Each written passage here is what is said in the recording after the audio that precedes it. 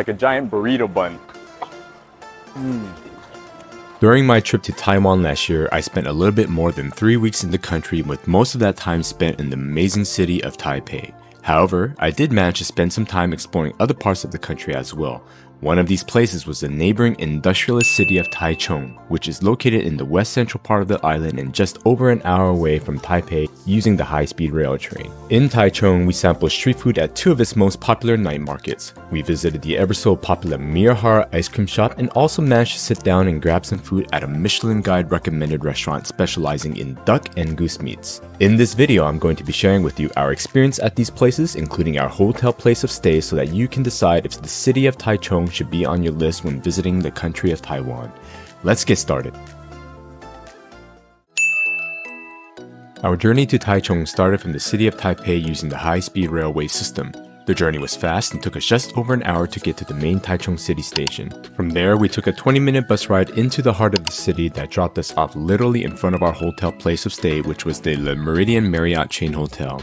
We arrived early into the city, so check-in was not available to us just yet, so we decided to roam around the city in search of some local cuisines. So we actually are visiting this restaurant called Foodie Restaurant. It's actually been recommended in the Michelin Guide, and they serve a variety of duck-based dishes. So we ordered some duck liver, duck meat in noodle soup broth, along with some vegetables. So this is going to hold us over until we actually head up to the night market later tonight, and here's some of the good entrees that we've ordered. Alright, so the first dish I'm going to try is this sliced duck meat. Very flavorful. Not as tender as I thought it would be, but a good mixture of bouncy fat, combination of the duck meat with the fat itself. They leave the skin on with the sauces, and the seasoning that they put on is really, really good. This is the liver right here, right? Oh yeah, okay. Alright, so check out this duck liver. Very tender. A little bit gritty. The flavor is pretty mild and subtle. I believe these here are actually gizzards, so make sure we get that with a lot of the good sauce. Texture is definitely different than the liver. Tastes like you're kind of chewing on styrofoam in a way.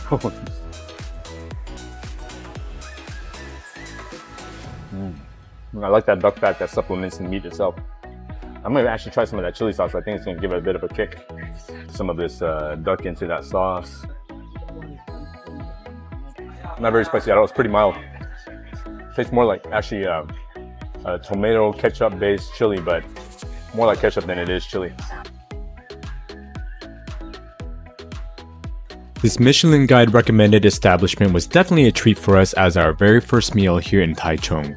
We found that a lot of the food items we ordered were very fresh, and the taste had an overall mild flavor profile that was a combination of herbly, sweet, and savory flavors. Although the first bite of gizzard I tried had a rubbery texture like styrofoam, it must have been an anomaly as the rest of the pieces I tried were very tender during the rest of our dining experience. Overall, if you enjoy eating poultry-type meats besides chicken, this is definitely a place you should consider visiting here in Taichung. The total cost of our meal was just over 550 Taiwan dollars, or equivalent of 20 US dollars. After finishing our meal at the 70-year-old establishment, we decided to make our way through the city streets and head on over to the very popular spot known for its abundance of Taiwanese snacks for sale and its signature ice cream. Miyahara, a large red brick architecture built in 1927, originally operated as an eye care clinic and has a rich history dating back to the Japanese colonial period. In recent times, the building was purchased by a popular Taiwanese pastry company that preserved its architecture while redesigning the inside to resemble that of Hogwarts Castle from the Harry Potter novel series. Alright, so we just made it to Miyahara ice cream. Inside there's actually about 56 different flavors, or 54 different flavors. Everybody typically orders the specialty, which is like a waffle cone, and you can add as many good scoops of ice cream as you want inside and with the different toppings, but we're just going to order one and share it because we don't want to overdo it. So, but it actually looks really, really good. Alright everybody, so we just ordered a double scoop of chocolate and salted caramel toppings in a waffle bowl. It's pretty extravagant looking. I don't even want to touch it, but apparently it's really, really good.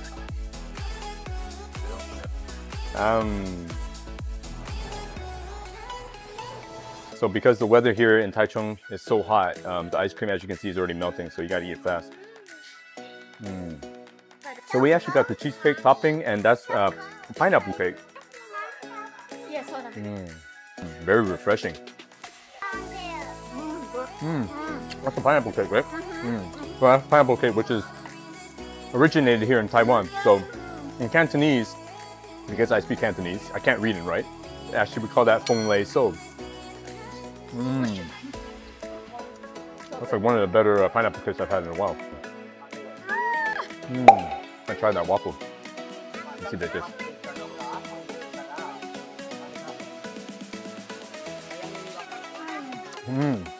The line for ordering ice cream at various times can be really long, but in my opinion, it's well worth the wait. The quality of the ice cream, all of the various toppings you can add, and the sheer size of the waffle bowl it comes in definitely makes it suitable for sharing. My favorite toppings were the pineapple cake and giant cheesecake bites.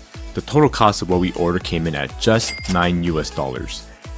After finishing up this delightful treat on such a hot and humid day in Taichung, we made our way inside of the Miyahara building and admired the architecture. Inside of Miyahara, guests who are hungry have the option to dine in at the Moon Pavilion restaurant situated upstairs and is another Michelin Guide recommended establishment. Downstairs is mainly the snack shop where you can purchase pastries and some of the best pineapple cakes on the planet. As mentioned earlier, the hotel we stayed at, Le Meridian, was centrally located and offered us with convenient public transport access to multiple points of interest in Taichung. The hotel was clean, very spacious, and we booked our 2-night stay there for under $200 per night, which included an impressive breakfast buffet that made it super convenient for us during our stay. The staff provided top-notch customer service and even provided us with tips on which night markets to visit. I would highly recommend this place for anyone in search of a clean and exceptional hotel. Being self-proclaimed foodies, no visit to any city in Taiwan was complete until we got to visit at least one night market. Lucky for us, we were able to visit 2, and we ate our way through as much of the popular Taiwanese street foods as we could during our time in Taichung. The first night market we visited was located in Yizhong and about 10 minutes away by bus from our hotel. The night market is much smaller in size and is situated a few blocks from the National University of Taichung. Upon arrival, the first thing we decided to try was a buffet-style stall where there was a long line of people queued up. The stall offered a popular type of street food called lu wei, which is an assortment of ingredients ranging from meats, innards, tofu, meatballs, and other vegetables you pick out yourself onto a basket. The food is then handed over to a chef who quickly stir-fries the ingredients you select and marinates it with a variety of savory sauces and seasonings, and then loads it all up for you into a paper bag. First thing first is I'm gonna try, I believe this is chicken. No, it's a mushroom, like an oyster mushroom. Okay. It's definitely garlicky. There's a little bit of a kick to it. Like sausage. Yeah, that's definitely more of a meat piece. Don't know what it is. Okay, I think that's a sausage right here. Yeah. Like a pork sausage. Okay. And I actually wanted to try this blood sausage that's like kind of mashed up with some glutinous rice. Definitely kind of a delicacy type thing, a little bit extreme. Not everybody's up for it, but I'll give it a shot. Just very sweet and savory, tasty. You don't taste any blood. Just a glutinous rice if you never had it. Pretty good though. There were multiple vendors like this scattered throughout the night market at Yizhong, and given that I personally enjoy savory foods, this was very fulfilling for us. And for the portion of foods that we selected, it cost just over 60 Taiwan dollars or about $2 US.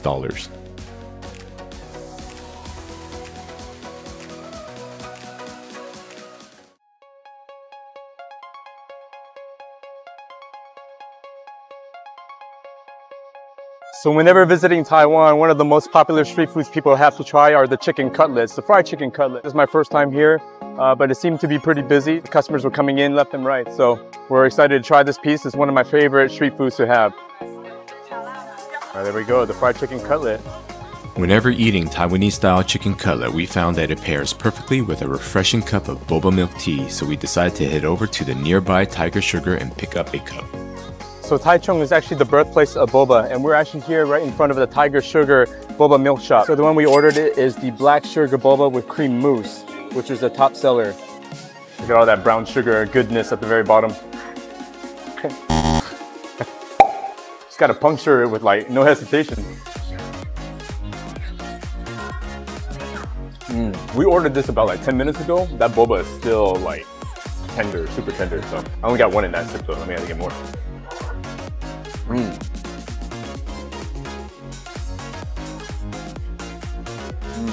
super tender too, huh? Not dry at all. I think that's probably one of the more popular ones here at the night market.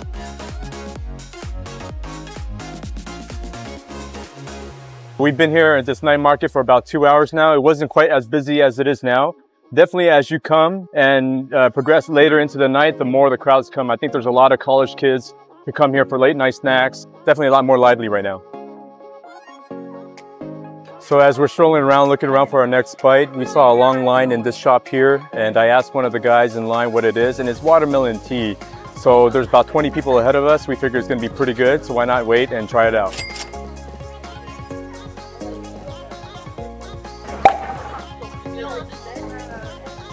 Okay, so that's pure watermelon juice. They don't add any sugar or whatnot to it, so very refreshing, yeah. So as we were strolling along, we saw this sweet potato ball, or fried sweet potato ball shop. They also serve French fries, but I think the popular snack here is the sweet potato balls. Now you can get it plain, like the way we did, or you can order it with plum powder. We actually chose to go with the more healthier option without the plum powder, but it's really, really good. So yeah, quite hot, so you gotta be careful when you eat it. Oh,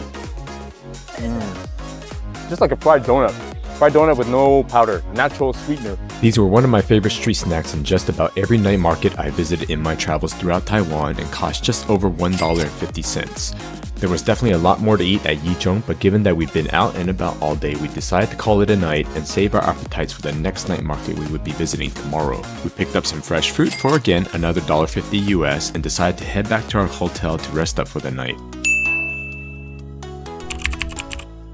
Welcome to Feng Chia, arguably the country's largest night market, and is often compared to the famous Shilin Night Market in Taipei City. This market is gigantic, and in coming here you can easily get lost amongst the crowds and various alleys that rope you in with vendors upon vendors all offering something to sell. In this part of our video, I'm going to take you on a stroll with us through the market as we sample many popular Taiwanese street snacks. So this night market, I think we're only going to be able to scratch the surface today because it's a huge, huge night market. Tons of food. I heard there's about 15,000 food vendors and shops in the whole night market itself.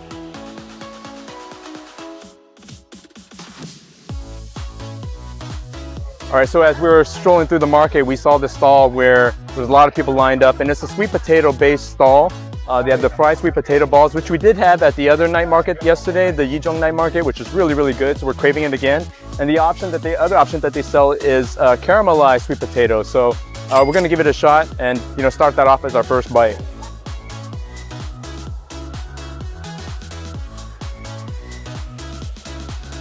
So one of the things about these night markets and eating is you're not gonna find a whole lot of options to sit and take your time. I think the culture of night markets here in Taiwan, or night markets in Asia in general, is just to buy the food and eat it as you're walking. All right guys, so the next thing we're trying is the salted caramelized sweet potato. It looks like a deep fried yam.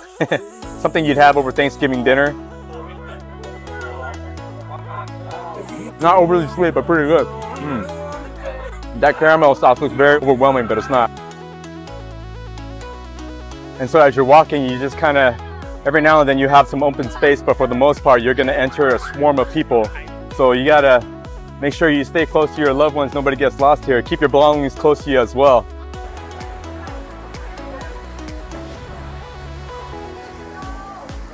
All right guys, so we're actually moving on to the next time we ordered. It's the roast duck wrapped in a steamed bun. Now this is different than traditional Peking duck where they give you the smaller buns. The way they wrap it here is like a giant burrito bun. Actually, I think the ingredients they put in is about the same, right?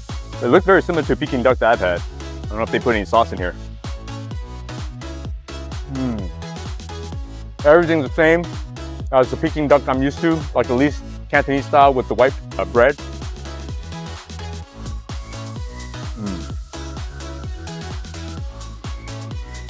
All right, you see all that sauce? Like a hoisin sauce. A little bit spicy too, actually.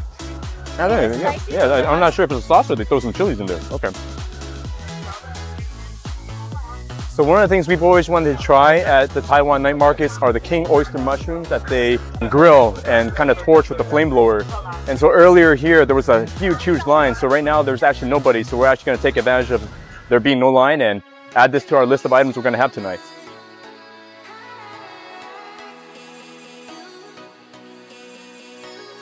So we just got our order of the king oyster mushrooms with scallions and garlic flavoring, and they added again some spice. So let's give it a shot. It's all about the sauce when it comes to oyster mushrooms, or mushrooms in general. Oh yeah. I'm gonna need to chew some gum after this. So we're actually on the hunt for one of my wife's favorite street foods here in Taiwan. It's the actual Taiwanese sausage. They call it big sausage wraps in a small sausage. That's the exact translation. In Cantonese, it's called Taichung bao Taichung. And so again, that's translation. Literal translation is big sausage wraps a small sausage. So go figure. We're trying to find a stall that actually has a big line. In all honesty, I don't think it really matters. I think if the stall is actually lined up on the main street here in Feng Chia Night Market, it's got to be pretty good. So we might just go with the first one we see.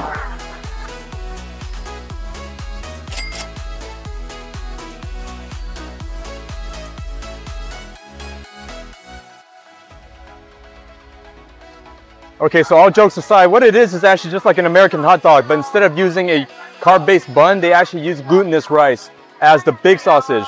And in the middle, the small sausage is actually a Taiwanese sausage. They add a bunch of pickled vegetables and floss that you can add. It's up to you, right? But it's actually pretty good.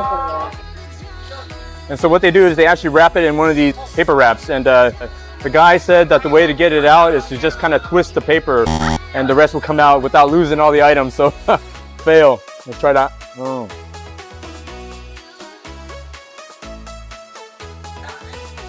Definitely more on the hard, pickly side in terms of taste. I don't know if I like this more than my Costco hot dogs, man. Take another bite here. Whoa. Oops.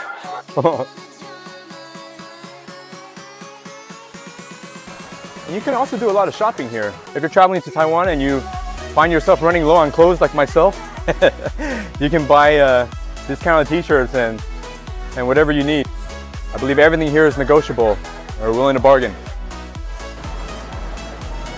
All right, so as we're making our way from one end of the night market to the other end, my wife saw this takoyaki shop that seemed to be pretty good, so we actually picked some up. We're gonna give it a shot.